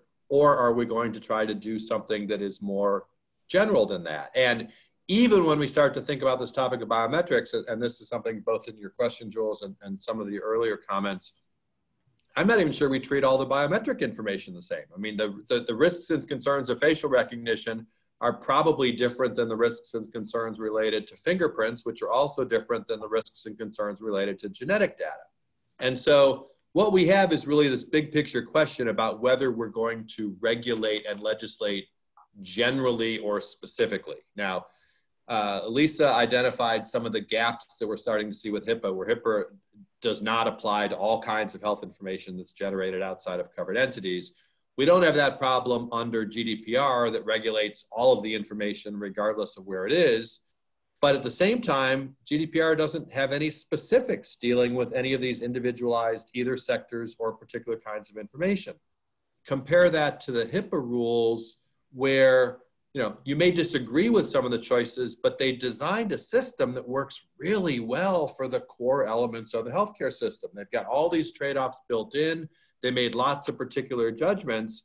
And so we get a very specialized attention to that particular practice, but that's going to be something we have to choose, right? Where you mentioned, Jules, some of the state laws that are coming up. We are certainly seeing state laws that are specific to things like facial recognition and biometrics. Also things like location data and various other particular kinds of data. At the same time, we're seeing CCPA kinds of laws, which purport to be generally applicable privacy laws. Although, let me footnote, if you're a California resident today, your health information under CCPA is actually subject to at least 6 different regulatory frameworks, which makes no sense if you're a consumer. It also makes no sense if you're a business, but you know, we've got that choice. And so I think the big picture question is, how are we in fact going to regulate this data? We've got 2 parallel trends. We absolutely have at the state level specific laws that are being introduced for specific data. Those are actually tending to be easier to pass. The more general state privacy laws we're finding are harder to pass. At the federal level, where they're not passing anything, there are a handful of information-specific laws. What we're seeing is more of an effort to pass general privacy laws, which I think may be on the whole where we're more likely to end up, but at the same time, we're going to lose all the subtlety that we have with HIPAA or that we have in particular settings where there are particular risks associated with particular data. I do think there's a big picture value judgment for us, which is how granular do we expect our legislators and regulators to be? I personally would not be thrilled if Congress tried to pass a general privacy law that also had subcategories on every kind of information that we could think of. Because I'm not sure they do a very good job about with that. And so I think, again, this is a huge big picture question for the future of privacy. We're going to be figuring it out over the next, I've been saying next 4 years, over the next presidential administration, really whoever the president's going to be. But these core issues, as technology is advancing and as these risks are growing, is front and center, first tier component of that issue. But at the same time, I don't think it's been given enough attention, because the focus of the debate has been on other kinds of issues, preemption, private cause of action, rather than actually substantive important issues about what we're going to do with particular kinds of data. So it seems clear that in many of the proposed bills, in the leading federal bills in Washington State and so forth, biometrics generally is being called out as sensitive data, as special category data, for which you need to get some type of individual confirmed permission from the individual. Are there challenges? Does that solve our problem? Or are there challenges created around how you define some of this? So let me take a COVID-related example, since we've got experts on temperature here. It wasn't clear immediately whether or not some of the European regulators were going to treat thermal scanning or taking temperatures one by one, even without identifying people by name or so forth, but whether taking the temperature or taking the temperature of sort of a group of people was personal information. It looks like some decided it wasn't, and things went on. Others decided that it is, because I'm stopping somebody. I've got a person who I've singled out, even if I don't know their name, and I'm pinning a temperature to them. So it seems like there's some gray there. So one of the challenges that we see with defining biometric is that these are also pieces of information that we are giving off passively as we walk past cameras, even if I haven't applied any sophisticated algorithm. My temperature is being, given off. A thermal scanner can detect it. Facebook may or may not have thought that they were, involved in facial recognition when they were doing some of their, grouping or linking of photos. And there have been lawsuits against some of the companies that, organize albums or, the school yearbook type activity. So I wonder whether, I speak to Alexa, they have my voice, they may or may not be running, they are running speech detection, but whether or not that becomes a voice biometric. So I want to put out for any and all of you this notion of, biometric becomes sensitive, regulated, express permission. And yeah, this is actually something that we are displaying in public, touching, leaving behind. Is it clear when this is personal and when this is not personal? Jules, let me jump in on some of that, which is, you talked about categorizing it as sensitive data. Think about GDPR. GDPR categorizes health information as sensitive data, but also categorizes religious affiliation, sexual preference, whether you're a union member and things like that. Those all may be sensitive, but boy, the trade-offs and challenges and issues are totally different for those kinds of issues. And one of the things we face in the healthcare industry is all of the affirmative societal reasons that we want to use some of this information. And that may be increasing in a COVID environment, but it certainly is relevant for medical research and things like that. We can't even, we may not even say something like a fingerprint that is used to identify when you go to the public library to check out a book. We may have a totally different set of issues there than if we're going to use that to connect to your medical records and use it for all this research. So my concern about lumping it even with sensitive data is that's sort of a cop-out at some level. It doesn't address the complicated balances that, again, I think the HIPAA rules do really well, but most of the other privacy laws that we have don't really do that other than through a consent mechanism. And people in the privacy area obviously know the limits of the notice and choice idea. I just think that gets really hard and I think even ineffective if what we're talking about, some of these some of these particularly important issues for where the balances are much more complicated. Dr. Kai, I wonder your thought on, is a thermal digital readout unique to an individual, or if I have a couple of them, you know, is there some reason to argue that a thermal scan is a unique identifier, a unique piece of information to one individual? Yes, there is a study about the patterns of the skeletal and those temperature distribution. However, the temporal temperature measurement itself is not biometric. For example, you detect the dynamic fluctuation of the temperature. It's not really biometric, but the facial distribution of the temperature, it could be biometric. There's quite a few papers study about how to really detect facial recognition through the thermographic. And also, this human temperature as a species is declining because we get used to air conditioning systems. It turns out is actually impair the immune systems. The average temperature is privacy-enhancing technology. Yes, yes. Actually, hey, Jules, it may also lead into one of my favorite parts of CCPA, which is including in the definition of personal information, olfactory information. So we're gonna connect your smell to being personal information. I haven't quite figured out where that's actually dog is very good, and actually there's a lot of study to study the dogs, and they actually pretty effective. 100% actually is stunning. They sniff the COVID-19, sniff lung cancer, and the computer and today's our sensors not as sensitive as dogs. Yeah. Thoughts from any of you on some of the issues that were raised as we were walking through the different presentations around face, around voice, anything that particularly sort of, you know, triggered a particular concern or a reaction that any of you want to comment on in particular? Yeah, Jules, I want to go back to the thermal imaging topic. So we talked a little bit about this in a blog we published earlier this year about thermal imaging and its uses to diagnose or indicate the presence of COVID.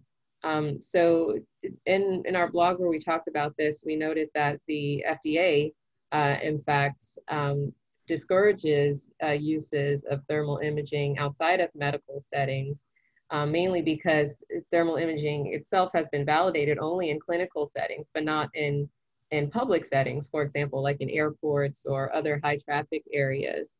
And so for that reason, I think as we think about how biometric data collected under thermal imaging processes are treated under laws like GDPR and CCPA, we also have to think about some of the other regulatory aspects that have been aspects and also guidance that has been put out by regulatory agencies like the FDA concerning the use across various contexts. So I think context matters, and it's really important to think about how the data is defined across multiple contexts and how it should be acted on or relied upon within various contexts as well, like healthcare or non-healthcare. Yeah, I totally agree. Several systems are already deployed in international airports like Shanghai Pudong Airport and I believe Frankfurt Airport, and a few airports are already deployed. And they don't store the data. They don't treat it as biometric data. And they just do a pre-screening. The one thing is quite interesting. Studies show the fake camera is more useful than the real camera in public settings. For example, the nice distribution is 50% of fake camera and 50% of real camera is reduce the crime rate in a lot of hotspots. There's one case, I really like the FDA's cautious warning. I think that's pretty good because it's a really immature technology.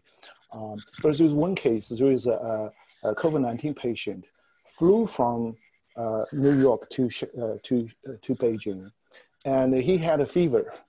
And he took the medicine to suppress the fever, and he lied. He said that he has no problem. And then when he landed in Beijing airport, because there is a thermal imaging systems, so he confessed, and he said, I have COVID-19 positive. So this, by this case, it stopped a lot of super spray cases. And this, you know, so thermal imaging itself is not really effective to detect the pre-symptomatic cases, but it gave people a little warning, and so eventually it stopped one case, and they might prevent 1,000, maybe more cases. I guess one of the challenges that we have, given that we're seeking to deploy these technologies with an uncertain disease where we still don't know so much, is are we learning right now? Experts tell us, we'll face the threat of pandemic, again at some point, are we learning what is effective and what is not? We're stopping people at airports. Do we have the data that says, well, we actually, of 1,000 people, flagged as having a raised temperature, here's how many actually, on further follow-up, actually were infectious, or was it actually security theater, which may have, made some people confess, or are we just spending a lot of, money and technology, and I think some of the, challenge, I don't know that it's privacy or if it's just not having the full scope of data collection, is we won't know whether or not some of these things were actually of a screening value. Thoughts on perhaps the lack of data that we need either to ensure accuracy across different populations, across different classes, groups, incomes, races, or effectiveness. Some of it seems is privacy related. The leading contact proximity tracing, the Google and Apple, model, went to great lengths to not collect location information. And there were some governments who said, we actually need location information because we want to, study and have information about the effectiveness. And we've made some trade-offs to say we don't think people will accept it if it collects too much information. Is there a trade-off in the information that we need to understand disparate impact, to understand effectiveness? How do we know if something is proportional, right? Which is something I have to prove under GDPR, if I'm not collecting the information for experts to be able to assess this? Can researchers, like you, Dr. Singh, with limited audiences that you recruit and assess, or do we need large populations? What's the researcher sort of perspective on the sort of lack of data, and is that slowing down our ability to really assess what's working here? No, I think it's a great point, and I think that is really one of the important implications that we have, and why I don't commit to does the voice detect COVID or not. It's because I haven't studied it in an appropriate setting with an appropriate population to make those determinations. It's why I'm reaching out to my colleagues around different areas of our state to say, will you participate, and can we kind of co-collaborate on some of these studies? Again, to your point about getting a larger population with all sorts of different cohorts of individuals, patients, social classes, race, age groups, to really get to a point where I can say, yes, this does do what I think it does based on my hypothesis, or no, it does not, and here's the data to prove that. And ultimately, that's the true method of the scientific approach. To your point, the larger the studies, the more accurate the information, the more you find out about things that work, that don't work. So I agree with you. I think we need more, and it's a tough time because really this disease is only several months old, and we're learning so much about it each and every day. And again, the more people that we can enroll in some of these and design more of these trials to really elucidate that answer, I think the better. Yeah, and Dr. Singh, I'd like to add to that. Not only do we need a diversity in you know, in how or what type of data we collect to validate the use of the technology, but we need diversity in terms of how we examine the success of the technology from both a technical standpoint and also a behavioral standpoint or implementation standpoint even. So the technical aspects or questions might be, does the technology do what we claim it does, or does it do what we want it to do? And then if that answer is yes, the next step could be, okay, now let's look at implementation. How do we conduct studies in a randomized way, whether it's blinded, controlled?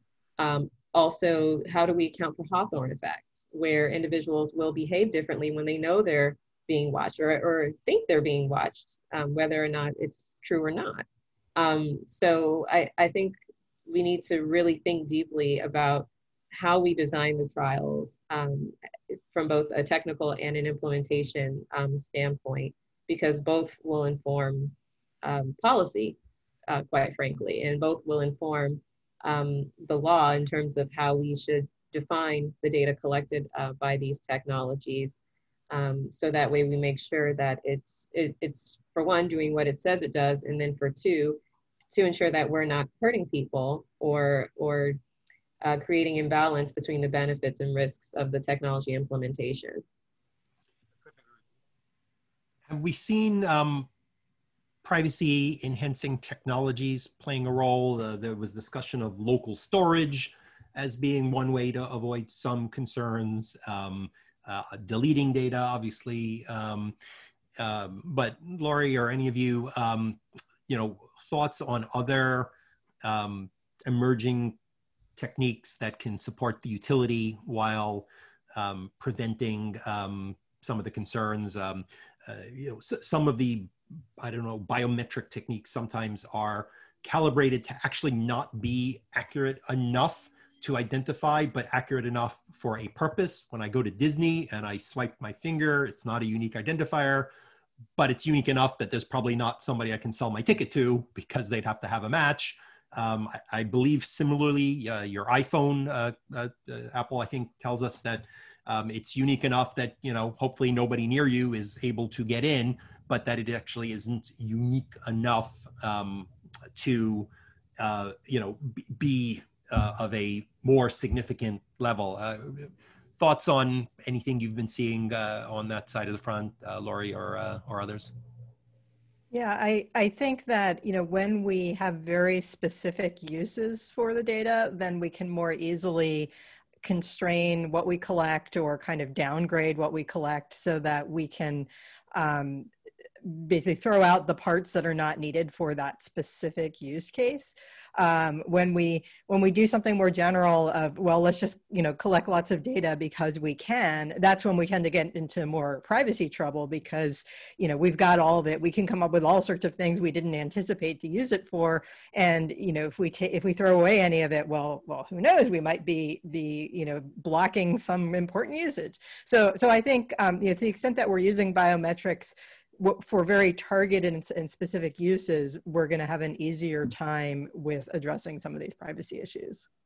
What about ethics? Obviously, if I'm an academic or I'm running a federally funded project, I'm subject to oversight from an IRB, but we're talking about some of these technologies being deployed commercially or in areas where the development or deployment isn't going to go through an IRB.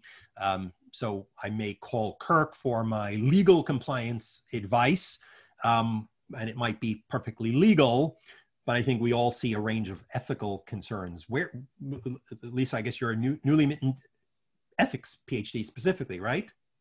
Yes.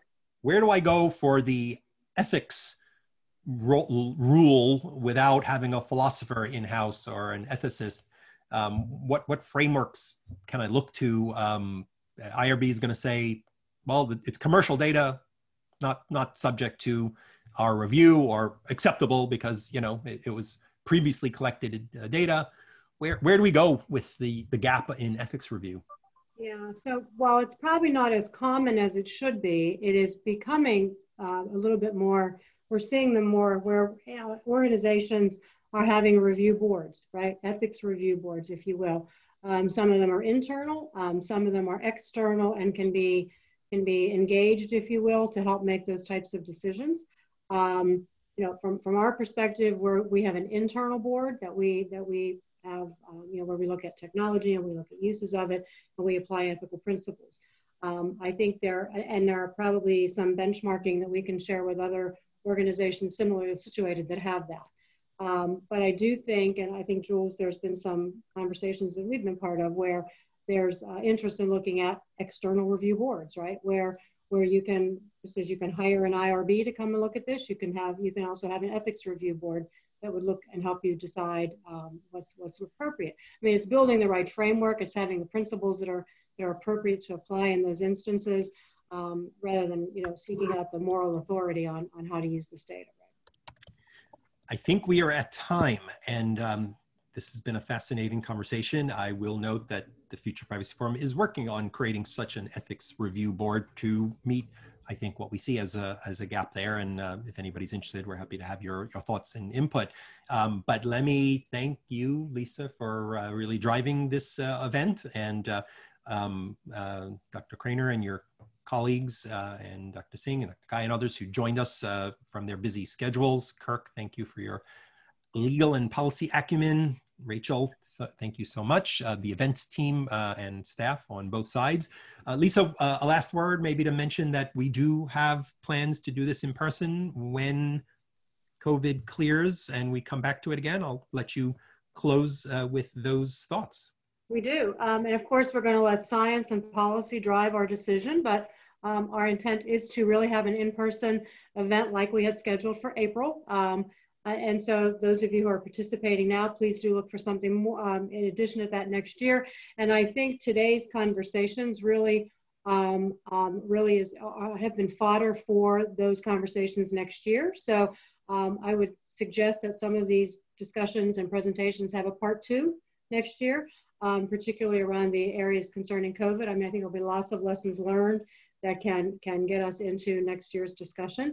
We'll be working closely over the next couple of months to decide when that is, but it's not an if, it's a when.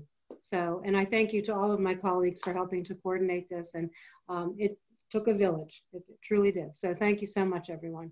Thanks, everybody. And the greatest artwork will be there. So okay. Thanks, everybody. Terrific. Thank you so much, guys.